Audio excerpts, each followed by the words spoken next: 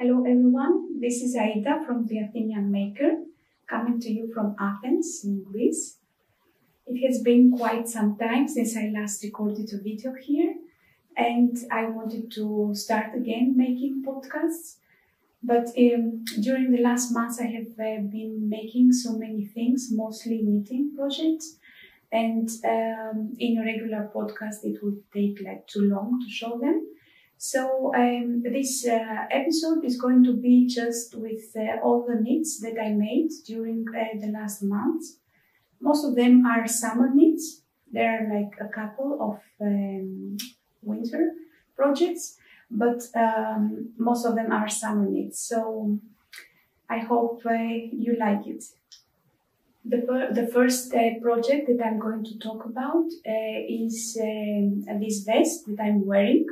This was actually a test knit that I finished in June, I think. Yes, it was in June. It is a design from a Bigger Than Life Knits. As you can see, this a plaid vest. You start knitting it from the top down. And as you knit, you create the horizontal lines. And in the same time, you work some purl rows, so that in the end, after the vest is completed, with crochet hook, the vertical lines are created. And that was actually one of the reasons that I wanted so much to test knit this project, because I would like to start learning crochet. And I had tried in the past, but with not much success. It was almost impossible to create the stitches, to pass the hook through the stitch. And so I thought that this would be a simple project to practice creating those crochet stitches.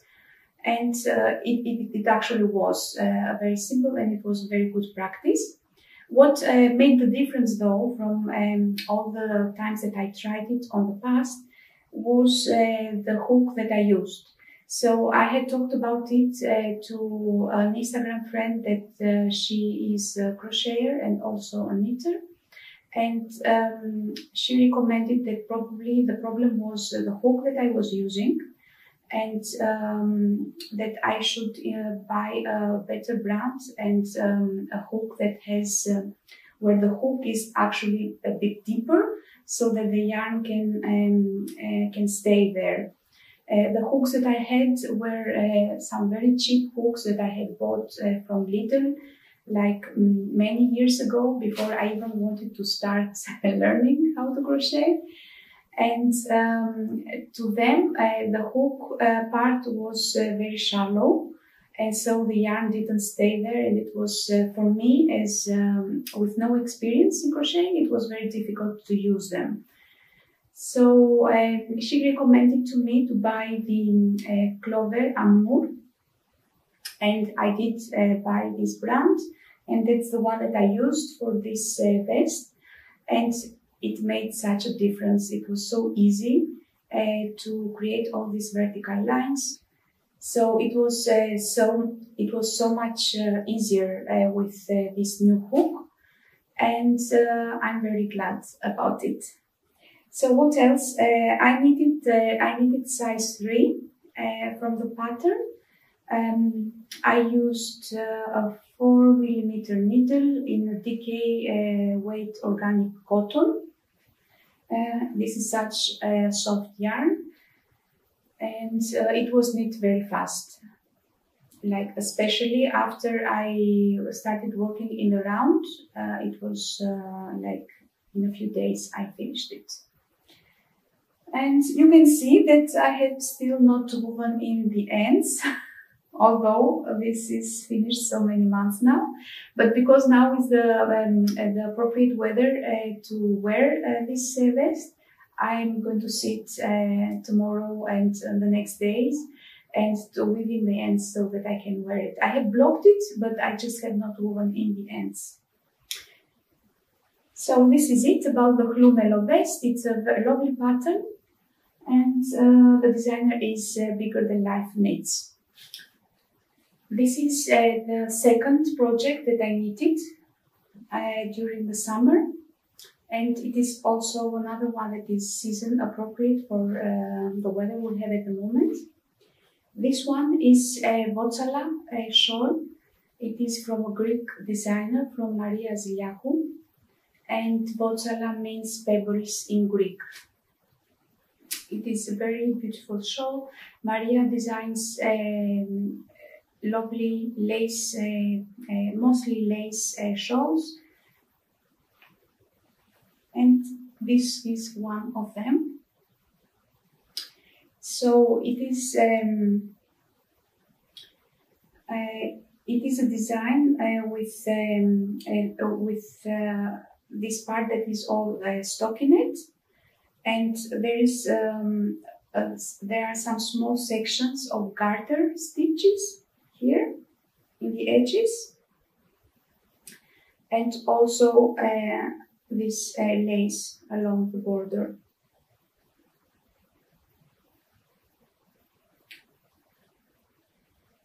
There, she uses short rows to create this kind of like a wave effect. I don't know if it is noticeable in the video, but there are like some waves created along the border. Maybe here it is, you can see it better. So I knitted this in bamboo linen, in fingering bamboo linen yarn, and used 4mm needles. I wanted actually to make it a little bit more sheer than it is, but I could not find at that point my 4.5 needles, so I went with this. And I did some changes in the pattern. The pattern is designed to be a little bit like a short shawl, and it would be like both sides would end at this level, like this one here. But at some points in the pattern where the designer does not make any increases, I continued increasing even to those points, and so to make it a little bit longer. And also in the short row waves, I added one more because I had made the shawl longer. So I thought that, so I added one extra wave to that. Apart from that, I just follow the pattern. It is written in English, and it is a very well written pattern. And I had so much fun knitting this during the summer. I just love this shawl. Like, I love all these details with this simple lace. It makes the shawl very airy, and it is really pretty. It is one of my favorite things that I knitted during last summer, and I have been wearing it already a lot. So, Votsala shawl by Maria Ziliakou. So let's go to the next one, and this is also a favorite one. I have worn this so much. This is the Himpu tee by Meiju KP. I made this in fingering bamboo and linen, and used 3mm needles, made size 4. And what else? I think this is it about about the details. So this is another project that is knitted from the top down. There is like a very beautiful lace detail here in the shoulder and goes until the arm. And there is a V-neck, and most of the work, like the difficulty of the pattern, is done up to the point that you separate the sleeves from the bodice. because the lace ends there, and then also it's almost the point where you have you start working in the round, so it's very easy knitting, circular knitting. And yes, it was like a very easy pattern, a very well written pattern. I think that this is like the most well written pattern that I have ever used. I love the way that she has constructed the instructions and how she explains everything. There are videos for points like, for example, you bind off with a tubular bind off, and she has two separate videos. One is like a shortcut, which is the one that I use, and the other one is the classic tubular bind off. It was the first time that I did it, and so the video was totally needed and necessary for me.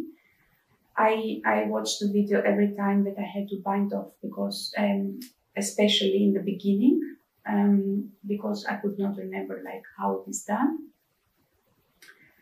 And what else? I have my notes here.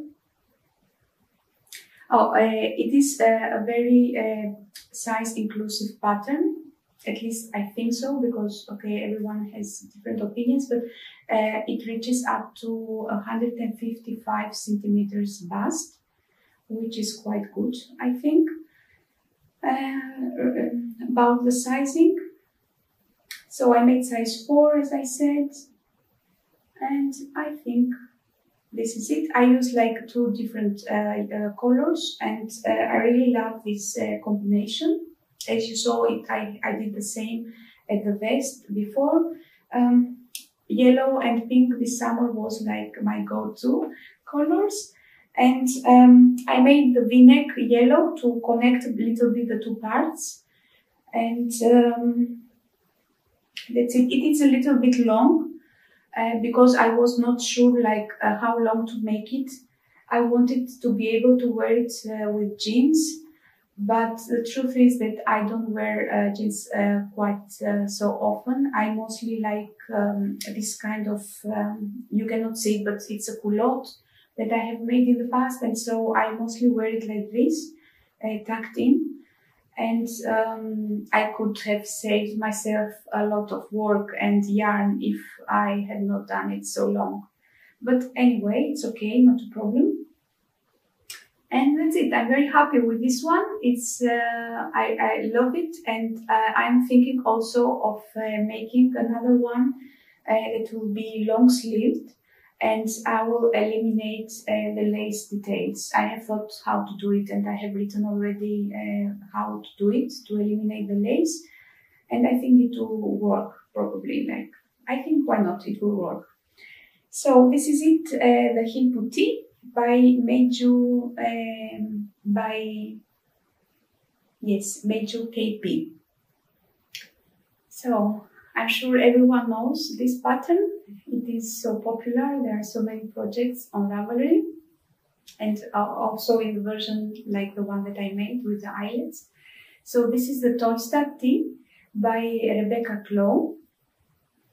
I bought the version, the pattern was initially released in DK Wave Yarn, for DK Wave Yarn, but during the summer, Rebecca released also a fingering weight version of the pattern, and she offered it for free along with this one, with the DK weight. And as they had purchased it before, we received it on our Ravelry, and so we have now 2 patterns for 1, and it's very lovely from Rebecca for doing that. So this is a raglan pullover, a raglan tee. I turned it to a pullover, as you can see, and it is worked from the top down. It is a basic raglan pattern for a DK weight yarn, and the difference is though that Rebecca has included a PDF archive where she suggests how you can modify and how you can personalize this pattern to make it different. There are not instructions how to achieve these looks. There are just ideas of what you can do. And so from all the ideas that were in the pattern, the ones that looked to me more appealing, mostly because it was easy, was the eyelets. So I created these cute eyelets. It's like, I just love this detail. It's such a simple, small detail, but it makes, to me, it makes like a very interesting result. So I added these eyelets. I made size 4. I used an organic cotton yarn, the same one with the vest, and knitted it in 4.5 millimeter needles. And also I wanted it to be a pullover, and because I'm thinking like mostly knitting from now on only pullovers with plant yarns, because it will be more wearable for me. Like in Athens, especially the part of Athens that I live, the winter is so mild. I know I say this almost in every episode, and no matter how much I love knitting with wool, in the end, like I can rarely wear those garments that I have knitted with wool. So probably like I will mostly knit with plant yarns. Maybe like I could knit a vest with the wool, but for pullovers, this is to me is more useful and more wearable. So what I was saying, I don't remember. Yes, I decided to make it into a pullover, and I didn't do anything, just like I started knitting the sleeves and didn't stop until I was in the length that I wanted. I didn't make any decreases at all. It is just like a straight sleeve. And then I made the same one by one ribbing. That's it. So I have not worn this yet, but because it's not cold enough to wear it, but I look forward to it. I also want to make a version in fingering weight yarn, and for that I was thinking to make it in stripes. So many knitters have done this in stripes, and it looks so beautiful. And probably that is what I'm going to do with my next tosta. So Tosta Tea by Rebecca Clow. This goes, let me check my notes. This goes, it's also an inclusive pattern. It goes up to 160 centimeters bust. And that's it. I don't think I have to add anything else.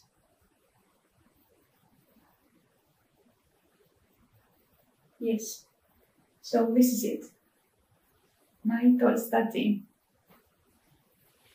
So next it is the Sophie scarf that I'm at the moment wearing it as a headscarf, or as it acts also as an ear warmer. And I have, let me take it off so that you can see it better. I made the small version, and I knitted this in recycled wool, okay, in recycled wool in sport weight, and I have not noted down what sort of needle I used. But anyway, I think everyone knows this scarf, and there are so many other versions of this now from, maybe there were before either, I don't know. But anyway, there are so many versions of this design of these little scarves. I have also made earlier during last winter, I had made some of my own design. So it was a very quick knit, and I think I made this like during one day or something like this. It was a fun little thing to knit. Okay, I don't know how this looks now, but anyway. And also can't wait to wear it. It's a little cute scarf. I had to switch to my camera to my phone because the battery on my camera died. So I hope this is not disturbing. And the next project that I'm going to talk about is a bag. This is another test knit that I did. I made this during September. So it is the trellis bag by Schnuffeltier. I follow Tracy here on YouTube and also on Instagram. And when she posted about that she was looking for test knitters for this bag, I immediately applied for it because I have never knitted a bag and I wanted to see how it is done. And it sounded like a fun little project to make. So the trellis bag, you start knitting from the bottom with this garter section. I'm not going to go into many details because this is a paid pattern, but so you start from the bottom and you end with handles. Such a smart pattern mostly, and I learned so many things, interesting things knitting this. I knitted it in DK organic cotton. It is the same yarn like this one. And when I first finished it, and even like now when I see it, like it looks to be a little bit shallow. But when it is filled with things, this can take so many things. Like I use this, let me show you here. So I use this as a shopping bag when I go to the supermarket. I have used it a lot. Someone even suggested that it would be like a nice bag as a beach bag. And although I went to the beach like this week, but I forgot to take it. Maybe next time I will try it out. And what else? This is it. The trellis bag. It's a very cute pattern. At least for me, I had never done something similar. So this is it about the trellis bag. And the last project, I have my notes here. It is this little hat. This is another test knit.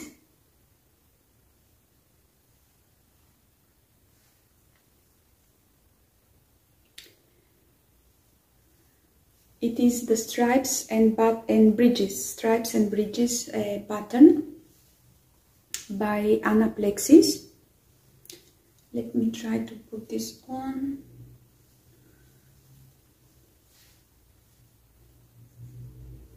How will I show it to you? Maybe like this. Okay. So stripes and bridges. It comes in 4 sizes. I knitted size 2. And I would usually make size 3 for this pattern according to the gauge and the head circumference. I don't know how to say it.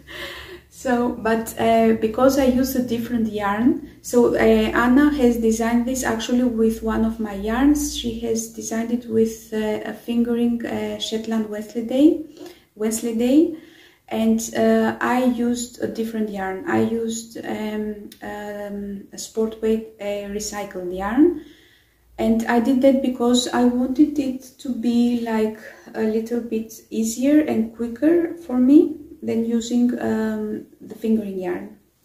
So let me first explain like how this pattern is. You start with the ribbing, then there is a simple two-color brioche, and then there are cables in brioche, and this is like the first time that I knitted cables, and this was the part that I was like a little bit intimidated, but I made mistakes. There are some sections. Let me see if I can find it. Like here, something is missing here. Somewhere here, like you cannot see the cables very clearly there. But there are like, I think this is like a very good example of how it should look, while this is wrong. Something is missing here. So up to this point with a simple brioche, it is like very easy. But then you have to make these cables, and it was a little bit challenging for the first time. And the first time I did them wrong. Luckily, I had attached a lifeline, so it was very easy to pick up the stitches. And after that, I really like memorized the pattern. I thought I did. And I was knitting. I actually did, because the mistakes that I have done, it was not because I didn't remember well the pattern, but it was because I didn't pay much attention on what I was doing. Like I was watching a movie during knitting this, and so that was not very smart. Because I felt confident after a moment, and because I could understand what I had to do next. And so the mistakes happened. But I didn't want to repeat back. I have learned to live with some mistakes.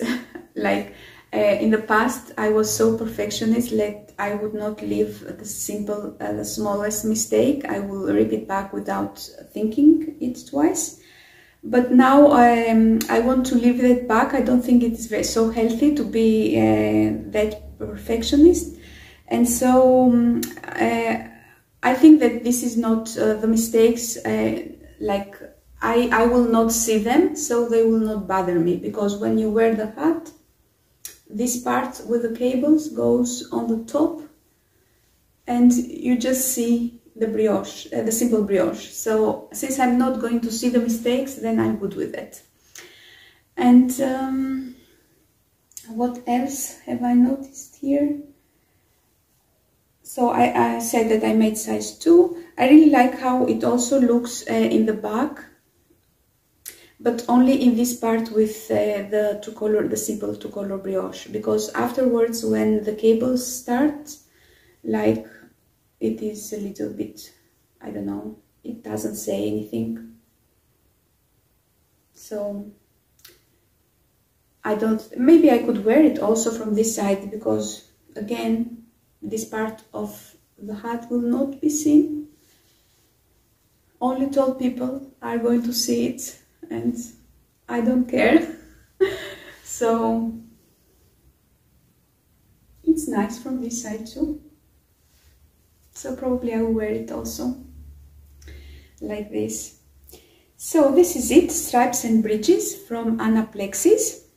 And I have the opportunity to meet with Anna every now and then when she comes in Greece, because she's half Greek. And this pattern is also written in English, of course, but also in Greek.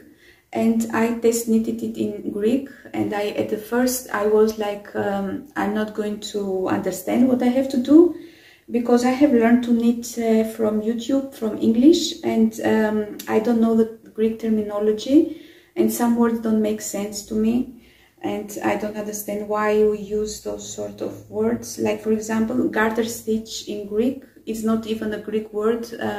We use the word mousse, that I think it's a French word for the garter, and so I don't know. But I didn't have any problem, because Anna explains like very well every part in advance. She explains it in written how you do everything.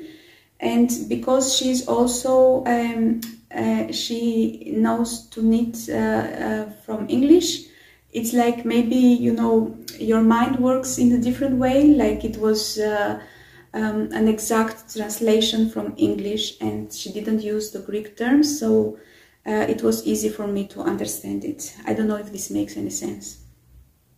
Anyway, this is it. These are all the projects that I made, and there are quite a few. Like for me, these are a lot, because normally, like, I will make one sweater in winter and one a short sleeve project in summer, and that is it. But this was quite a lot. I had a lot of fun knitting this summer, and I neglected a little bit my other hobbies.